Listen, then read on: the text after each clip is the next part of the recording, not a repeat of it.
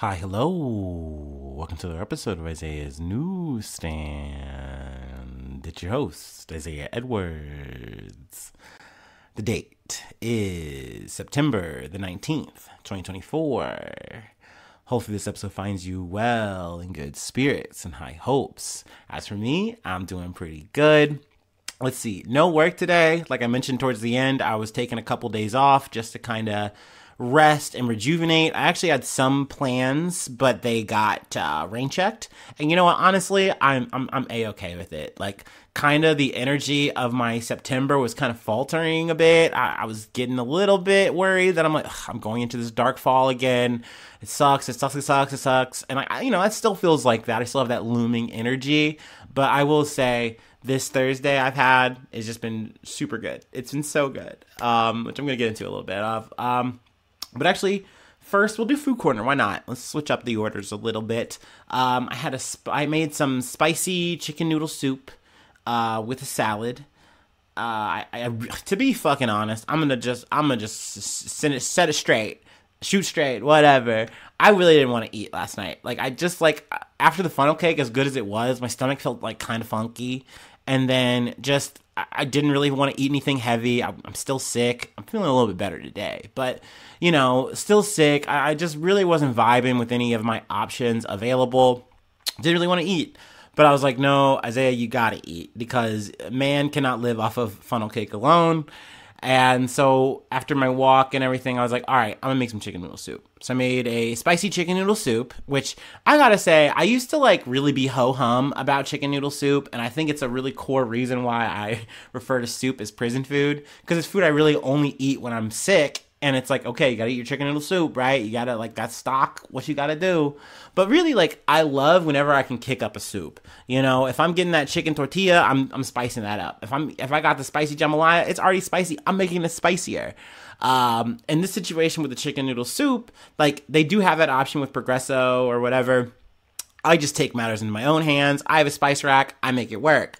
And I gotta say, it was good soup. It was good fucking soup. And I realize every time I have this spicy chicken noodle soup, I'm like, this is what my heart wanted as a child. If chicken noodle soup hit like this every fucking time, boy howdy, I would feel way better about soup at the age of 30. But, that being said, I do truly respect soup. It is an integral thing, especially when you were sick. And I respect the people who incorporate it into their diet daily, much love to the people who shift into soup mode. And not just for fall, they just do it when they want to. You know what I mean? I fuck with that. Let's see here. But yeah, let's get into the day. What do we do today? I went to Einstein Bagel Bros. So actually, Food Corner continued. God, I love this place, y'all. I've talked about it before. I went there for the first time, I don't know, maybe a few weeks ago. And this time I was like, okay, I'm still on an exploration mode. I want to try more and more stuff. This time I got the Nova Lox, which was essentially it was a salmon bagel sandwich with a plain schmear, red onions, capers, tomato, and the cream cheese was a plain, and the bagel was plain. Let me tell you, when I bit into this thing, I moaned in the fucking parking lot. It was so good. Oh, and there were capers too. It was so good. I licked the wrapper, and then let me lick the wrapper. I went in. It was so good. They didn't have my pretzel bagel. That's something I wish I could get every fucking time, because I love pretzel anything. And granted, it's not really a pretzel bagel. It's just a lot of salt. It's their salt bagel, essentially. And it's just so good. I mean, maybe they do incorporate elements to it, kind of like mellow mushroom or what have you. But that's a peak bagel for me. They didn't have that. So I was like, okay, let me try the chocolate chip bagel with the honey almond. Also in the Nova Lox, it had a plain schmear, which is perfect. It was fine. Almost it was like giving a mayo vibe almost. I love that. let's see here. What else did I get? Then I also got the French toast bagel with strawberry cream cheese. And of course, I hit just like last time. So, I mean, I'm definitely just giving them high praise. That might be my restaurant of the year right now. Like, I don't know what's topping it in terms of what I've eaten so far this year. I was telling my friend too that, like, on my tier list, bagels have like just shot far and far above ahead of donuts. As much as I love a donut, like, it's just so hard, like, to get a donut. It's almost like a critical hit to get a good bag of donuts whenever you order them. It doesn't matter where. Like, maybe I'm crazy for saying this, but, like, even my favorite places, whenever I'm talking about Holtman's or, like, you know, the Jupiter Donuts place I go to sometimes, there's another place that's like right up the street from me that I've mentioned, and I can't remember the name right now. But, you know, also amazing donuts. But I've realized that it's just like these donuts, there's a memory attached to a lot of these situations where it's like, oh man, I'm eating these donuts at like crazy hours, or like this donut is just so good this one time that I'm like, wow, this is crazy. But like, there's just a strong consistency that comes from a bagel and a schmear that you just can't fucking beat. Like, I don't know. It's just so good. So, like I said, I was moaning in the parking lot over this shit. It was so good. I then went and bought a scale, which is going to play into a little bit later. Bought a scale, and I needed a backup towel since, you know, the whole Fivel situation where I used a towel to throw it away. I had to do the whole thing out. So I needed a new towel. And then I went to go work out, which was nice. It was nice to get a nice little pump, little sweat. Whew, I sweat so much at that gym, and I'm sweating so much now. I sweat all the time. Like, I really do realize that, like, this has just been a summer of sweat for me, and I'm okay with it. Like, you know what I mean? It just is what it is. Like, I'm a sweaty guy, and like, I know that that's not appealing. I don't love it, but I've accepted it. It's just my truth. But that being said, that's gonna lead me into something that is just it's very heartfelt.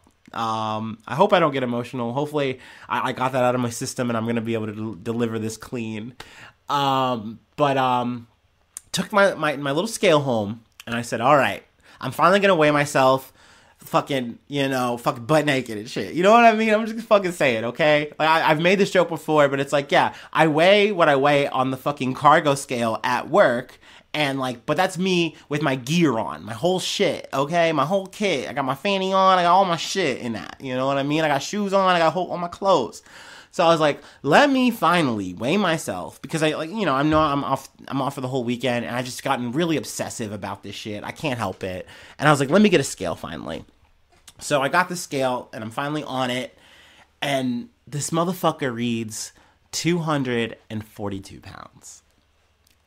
Now, if you're a longtime listener, you're as happy as I've been because that is beyond the goal that I set for myself at the top of this fucking season. You know, at the top of summer, this has been an ideal thing that I've been wanting to hit is just 245 pounds. I mean, shit, like this summer, I was at 260, but when I really started like saying, hey, I'm gonna really fight this shit, damn, I was at like 280. I'm incorporating like maybe about 5 years of progress, maybe 3 to 5 years. Like I can't remember. Y'all know I'm shitty with time, but I couldn't believe it. I couldn't believe it. Like, but it really is a culmination of all of the shit I've been setting out to do since last year. Since last fucking year, y'all. Like, where I was like, yo, I gotta start walking. I gotta start doing this. And even before that, with the home workouts, like, it is this discipline that I've been trying to instill in myself that I never really had. And I'm just really proud of myself for making this shit happen. It feels really good. And I plan on keeping at it. You know what I mean? I want to go harder. I want to go further. I want to make more goals and accomplish that. But I want to thank everyone who's said a kind word to me, who has supported me, seen me at it, walking down the streets like a crazy person at any given hour. And then just like, I saw you walking around, man. Hell yeah, dude. Like, it really means a fucking lot. And I'm just really stoked. Like, I'm really happy. Like, y'all, I can ride a horse.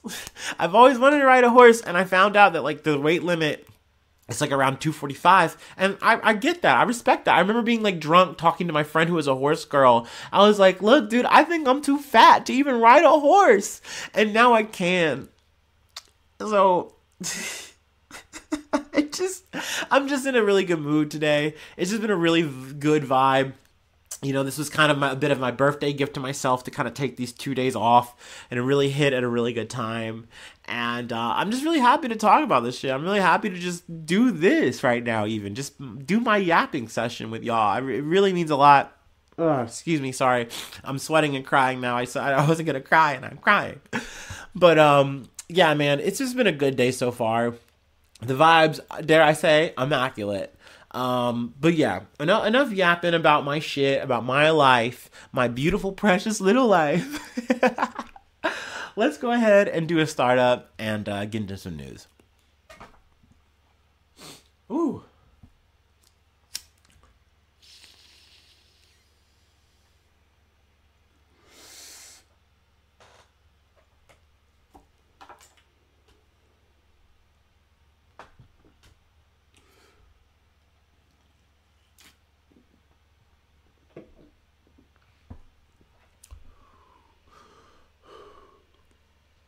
Ooh.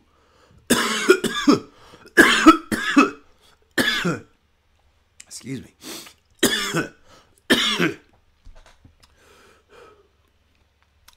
All right. Our first story comes from WLKY. KSP. Body found near Kentucky 175 shooting scene, believed to be Joseph Couch. This is an update on a shooting that took place on I-75 in Kentucky. Kentucky State Police say a body has been found in the area near where several people were shot off Interstate 75 almost 2 weeks ago, and they believe it is Joseph Couch, the suspected shooter. Excuse me. KSP London Post was notified around 3:30 p.m. Wednesday that two troopers and two civilians found a body off exit 49 off I-75 in Laurel County. WLKY news chopper flew over the area with police in an area less than a mile away from the shooting scene. Excuse me. Now, it's important to add here, at least I feel like it's important. They say that, like, two troopers found it and, like, two civilians. But I also have heard that, like, the two civilians found it and they live streamed it. And I was like, oh, that's kind of a little morbid. But I understood why they did, because there was a reward out for a good amount of money. And I want to get to that a little bit later. But I think that's why they did that, in terms of saying, like, hey, we got to live stream this. Like, I think we found the guy. Also, that's something that's not mentioned in this article, and I wish I had kind of double-checked this, but I had heard from Couch that he either was talking to an ex of some sort, or it might have been a sibling, someone in correlation with him, some kind of person, and essentially he was saying, look, I'm going to go, and I'm going to do this shooting, and then I'm going to walk into the woods, and I'm just going to fucking kill myself. Paraphrasing this, obviously. But essentially, it's like, oh, okay, so you saw that he did the first part, which was essentially, like, go up in his RAV4, I think it was a RAV4, and then was just taking shots at people, off of the interstate. And, after that, which I'm glad, I don't think anyone was killed there, but I mean, still very scary, very harrowing situation. But then he just, ran off into the woods and then killed himself. Now, there's not full confirmation as of yet. The coroner has not positively identified the body as Couch, but police say there are articles associated with the body that would lead them to believe it is him. Police did not say what the articles were that would make them believe that the body is Couch. So right now we're going under the assertion that this is Couch and that they have found him. Let me go ahead and skim down to the thing here. KSP said the McCoys will be receiving the $25,000 reward offered by the department and private donors for information leading to Couch. Before the discovery, the reward was at $35,000. So I say, stop, wait. That's kind of fucking up, right? And leading back to, like, why they had the live stream, yada, yada, yada, I think it's a bit fucked up that they're not getting the full fucking board of the money, right? Like, look, we live in a capitalist fucking society, which I'm going to be talking about a little bit of a half of a theme here. Like, maybe a full theme a bit. But essentially, like, you should be getting all that you said, hey. Like that's what you said, 35,000. Like, give these motherfuckers their due. And this is another thing I wanted to mention, because I've been kind of like reading a little bit of side articles here, kind of waiting for this moment. Like, literally hearing like law enforcement talking about like, we're staying up to like 3 or so in the morning doing these long searches for couch, and then they finally find them only with the help of actually civilians, which is why you put this fucking reward up, you know? So like, what's the stipulation here that makes them lose $10,000, I guess is what I'm getting at. I think that's kind of a bit fucked up, you know what I mean? But it is what it is. I am glad that this isn't, it was a Toyota RAV4. There you go. It was an AR-15. Exactly. Also, this is a random aside, but I want to do a bit of a correction. It brain blasted into my head. But, I know I read that it was an AK-style rifle in terms of the Ryan Wesley Ruth second assassination attempt on Trump. I found out today, listening to another podcast, True and On, you know, gotta love it. It was an SKS, so it's a completely different, weapon system altogether. I believe it was an SKS with the lens, all the same, but whatever. Neither here nor there. Let's get back to couch. That's really all I have here. But like, there was law enforcement saying that this whole search, they were up at all hours of the night. They couldn't fucking find him. Which is a weird thing that they said. I get what they were trying to do here. The vibe, like, there's like, this forest is like a jungle, like trying to establish that like this is very vast. It's not easy for them to cover this. But I'm like, a big forest is a big forest, brother. Like come on. Like, are you assuming the audience is like a Rugrat? Like, we get what the fuck a big forest is, and like how vast and expansive this situation is, and why it's so hard for you. Just find him so that shit doesn't get worse. So, I mean, I'm glad that it didn't. I'm glad that he didn't go on to keep on killing or shoot. I say keep on, but like keep on shooting, whatever. You know what I'm saying. Yeah, because no one died in the shooting. I feel like I got to reiterate that. Maybe I didn't say that well enough. But still, I mean, that's very, very startling to be shot at while you're driving a fucking semi-truck and you got pulled over or what have you. Like, this is like multiple people, multiple instances. So, you know, glad that we can kind of close a chapter here. Hopefully, at least it looks that way. I'll definitely come back if there's any, you know, updates or anything like that. Let me go ahead and blow my nose real quick and we'll segue. Oh, man. Ooh. Yeah. Oof. See, this is where if I had an editor, you wouldn't hear this. It wouldn't happen. But then I often wonder, would you lose a little bit of the charm, you know? Okay. That didn't feel good. I mashed my nose ring into the fucking, like, bridge of my nose or whatever. I didn't. All right, awesome. Love that for me. Okay, from the BBC, we're talking about Mr. Beast. Mr. Beast and Amazon named in lawsuit over Beast Games. The man had a whole game show for himself. YouTuber Mr. Beast has been named in court documents which allege contestants were shamelessly exploited in his upcoming series, Beast Games. People who took part have sued the production companies involved in the show, which include Mr. I wonder if this is even a typo or not, but include Mr. B 2024 and Amazon. Maybe that's the name of the show? I'm not sure, whatever.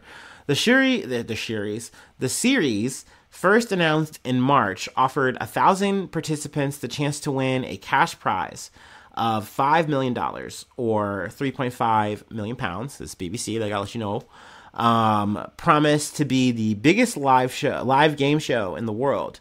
But in a case filed at a Los Angeles court on Monday, participants allege they weren't paid, subjected to unsafe conditions, and experienced sexual harassment. Which, I mean, damn, kind of a grim coincidence with what we've been kind of gleaning from like the dog pack videos and shit of that nature, that, damn, this has kind of become a trend.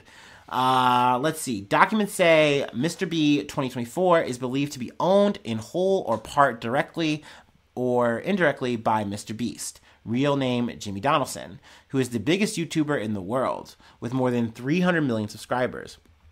BBC Newsbeat has contacted Mr. Beast and Amazon for comment. Excuse me. In the legal papers, parts of which have been redacted, 5 anonymous contestants have brought claims on behalf of everyone who took part. They claimed the production team kept them under surveillance, controlled when they slept, what they wore, and denied them privacy and access to the outside world.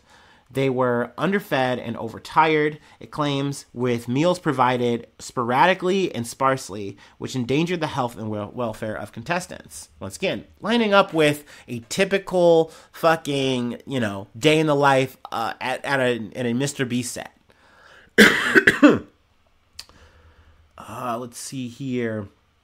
The set was also said to have fostered a culture of misogyny and sexism, creating a hostile environment for women, which included sexual harassment. This was not only noticed but allowed, the document says. And apparently this was allowed because of marching orders from the top. The contestants' lawyers say they could be compensated for their time, they should be compensated for their time, which they say was essential labor for the production, arguing they were not working for free and should have been classed as employees. All the claimants are seeking thousands of dollars for everyone who took part to cover unpaid wages. 2 of the listed claimants, who are women, are also seeking further compensation for the allegations of a hostile workplace. So yeah, that's a major development in the Beast world. And like I said, it really kind of lines up with information that we've been kind of hearing over the years. And I think that it's one of those things where it's like, yeah, this is maybe the best time to strike when the iron is hot. You see Mr. Beast, even though he has these white shoe lawyers or whatever the fuck, like, no, this is very fucked up. And like, if anything, you guys are the most recent people to experience said abuse. So maybe you should fucking make it happen, So I'll keep you posted on that lawsuit. But I wanted to hit on a little bit of a side, we'll call it side action, with Mr. Beast launching more or less a new Lunchable run. It's called Lunchly. He's not launching it alone. This was like a collaborative trio effort between KSI, Logan Paul, and Mr. Beast, at least in terms of like people who are at the face of these things. I never know who's behind all of it, or what have you, but these are the people you see and who are pushing this new product. But it's caught a lot of fucking flack, and people are really mad, and they're big mad. They're malding it online and in chats and in forums about, oh, I can't believe Mr. Beast would do this. What about the kids? And, we'll get to this. And I want to say this this is not me making any kind of pitch in defense of Mr. Beast, KSI, or Logan Paul. Fuck them all on that shit. They've all sold poison to children one way or another with the food and the drinks that they sell. I'm at least referencing Prime. And, I'm sorry. I don't trust anything that Mr. Beast sells. I'm not buying. No, thank you. I did look at a Feastables the other day because I'm a chocolate guy. I love candy. I'm a candy monger. But that being said, there's just something about Feastables that I feel like it's trying to like have this image of like, this is as good as like almost international chocolate, but it's really like Hershey's chocolate, especially after its like year run. Like initially they were like, oh, it's 5 ingredients, but now you see that they've like found a way to say, oh, it's almost like the last ingredient's like chemical X type shit, like with like the sugar or something like that. But I haven't tried it. I'm okay on it. The overall reviews, I'll stand on those. They're like, oh, it's fine. It's chocolate. It's not the best chocolate you'll ever have. It's edible. It's not worth the price you have to pay for it. I'm definitely not going to clean the aisles for them. That's for fucking sure. Crazy fucking thing if you know there. But yeah, so let's get to these Lunchables. They're called Lunchly. Let's see. This is, supposed to be aimed for the kids. And I guess that's the biggest fucking beef for a lot of these people who've chirped and chimed about it. It's like, you're selling this shit to kids. It's so bad. But like, here's my thing. I want to read a little bit here. This includes one of 3 processed food options. The pizza, turkey stackums, or Fiesta nachos. What do those sound like? Bar for bar, those are Lunchables. And it's like, well, Lunchables are bad. You shouldn't be eating Lunchables. But like in food desert situations, when you have a fucking picky kid who you're not going to be able to like give them fucking almonds or, nice granola or some fucking organic Go-Gurt, whatever the fuck. Or maybe there's reasons why you can't. Maybe they're fucking picky. Who knows? you're gonna settle for a goddamn Lunchable. Maybe I'm biased here because that's what I cut my teeth on as a fucking kid, and I'm gonna be like, well, I turned out just fine. But like, I don't think you're gonna be able to sell a kid on a goddamn apple and like some fucking water. But that being said, like, I feel like the Lunchleys and the Lunchables are pretty fucking comparable. They're in some ways on like parts of the nutrition where like actually the Lunchleys are coming under, and like there's a better calorie intake, there's like less fat or whatever the fuck. That being said, I think the biggest bust for these Lunchleys is the Logan Paul KSI part, which is where they fucking butt fuck a Prime in here, because there's no way you're gonna tell me a Prime drink that has like 400 milligrams of caffeine is better for a kid as opposed to a Capri Sun that just is like juicy juice that has, I think, around 55 grams of caffeine. That's not comparable. But I think they know that. I think the creators of this shit know that. So that's why it's packaged and sold as something that, like, in every other way, it's better for your kid. And, like, if you look at Prime as an energy drink, it's not the quote-unquote worst energy drink. I refuse to drink that shit. I think that that's one of those energy drinks that's like, I love sugar. I'm a sugar-coated motherfucker. But, like, that's too much for me. It's doing way too much, probably. And, like, I don't want a blow-pop energy drink. That doesn't sound good at all. So, skip them. That being said, like I said, there's been a big uproar from, you know, content creators, and they've been blabbing and whining, and it's like, I can't believe that Mr. Beast would sell this poison. Like, it doesn't benefit anyone. And it's just like, dude, I get it, but this sounds like you guys are hating the players and really not attacking the game. You know what I mean? Like, the system is designed this way. There are not many options for people. You can go ahead and tell me there are, but I'm talking about affordable, really fucking cheap options. And, like, if a kid wants a fucking Lunchley, I don't think that's the craziest fucking thing. I'm sorry. And I don't think Mr. Beast or Logan Paul or KSI are the real demons at play here. I really wish people would attack other options where I make it less viable for people to want to do this kind of shit to make some money. Because at the end of the day, yes, that's why he's doing it. He's not actually trying to provide healthier options. He tries to say that in his defense, you know, to these fucking naysayers. And it's like, I get it. You got to say what you can here. But it's like, no, man, you're just trying to make a buck. But I'm saying, I fucking get it. Worms are going to try to rise. I understand. You're just the guy at the top of the fucking dirt. Cool for you. You're doing your thing. But, I don't know. Obviously, this shit's fucked up. I'm a Lunchables guy. I'm going to stay a Lunchables guy if I'm ever gonna. I will say, though, I am tempted by have you ever seen the, like, Hillshire Farm or insert brand here, but, like, the grown Lunchables? They try to market it as charcuterie or whatever. I heard Anthony Bourdain call it charcute. Started a new book, by the way, medium raw, already good, love it. Never gonna eat an ortolan. Anyway, but yeah, I don't subscribe to that. Like, ooh, love a salami, love a cracker, but like, I can just get those ingredients and like make my own Lunchable. Then this is a Lunchable shit, if you ask me. Okay, I'm gonna leave that there.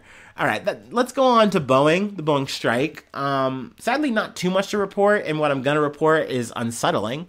But from CBS News, Boeing strike emotions flare as security guard flashes gun in picket line altercation. So what the fuck is that about? An ongoing strike by 33,000 Boeing mechanists, I think I'm saying it right there, took a potentially dangerous turn as a security guard displayed a gun following an altercation with workers walking a picket line on Monday outside the airplane manufacturer's main hub in Seattle. Sheriff's deputies responded to reports of a disturbance at a Boeing's parts distribution center at Seattle-Tacoma International Airport early Monday morning. A spokesperson for the King County Sheriff's Office told CBS Money Watch, noting reports of protesters blocking access to the property. A security guard flashed a gun as he was leaving the premises, although there was no indication he pointed it at anyone, and he left without further incident, according to the Sheriff's Department. But I'm sorry, that's beyond the pale there. I'm at least glad that Boeing says that this is unacceptable. But it's like, motherfucker, you at least have to say that. That is a bare minimum, because this security guard is attached to your company, and they are intimidating union workers. For fucking what? Like, oh, they're blocking the way. That is what you do. That is what you do as a union. I'm sorry. This is a strike. That's just how this shit's gonna fucking go. You can cry about it all you want, but like, I don't know. Why don't you fix some shit instead of losing some fucking money, dude? So yeah, I found this very disturbing. I don't really, there's not really much else to add from it, but you definitely should feel safe while you are, picketing. It's crazy that you have situations where people are getting run down or even like, potentially run down in these situations, not in this specific situation, but it's something I've heard about in covering strikes. But yeah, a fucking security guard on his Punisher arc being like, I got that thing on me if you get crazy, bitch. Like, the insinuation bullshit, like, no, dude, fuck off with that. That should be fucking illegal. That security guard should be fired. There should be something gone there. Something happened there. But it probably won't be. They probably got to see that motherfucker again. But yeah, we're still rooting for the Boeing mechanists on strike. I think I read a random comment. I don't usually talk on this kind of stuff, but I usually don't get that many comments. But they were like, oh, until the Boeing planes are flying and there's no issues, then they shouldn't be getting paid. I gotta say, address that. That's crazy talk. That's fucking malarkey. These motherfuckers are doing the best they can with the tools at hand. That's just a point blank period thing. Kind of like in the other episode where I'm talking about the dolly, the crew workers. I'm not mad at them. They shouldn't be punished for showing up and doing the fucking job. Okay? These planes are falling out of the sky because the powers that be are like, no, we are cutting corners. Okay? Like, that's the problem. They should be getting their due. They are doing the best they can. So I am very anti that. I'm not gonna like keyboard warrior anybody. That's just not my vibe. I'm a positive dude. What do I tell y'all at the end? Leave positive comments. If you want to be weird and funky, by all means, I'm probably not going to delete your shit. I'm not going to banish it to the shadow realm. But, sometimes if it provokes me enough, I might address it on the pod. This is a one-way street. You got to deal with that. Sorry. But, yeah, I just wanted to squeak to that. We have one more thing that I wanted to cover. It's nice and light. I love that for me. I love that for us. But it is it's an end of an era, maybe, we're going to talk about bankruptcy, the end of the old Tupperware. But maybe I've said too much. Let me go and take my last break and we'll close it out.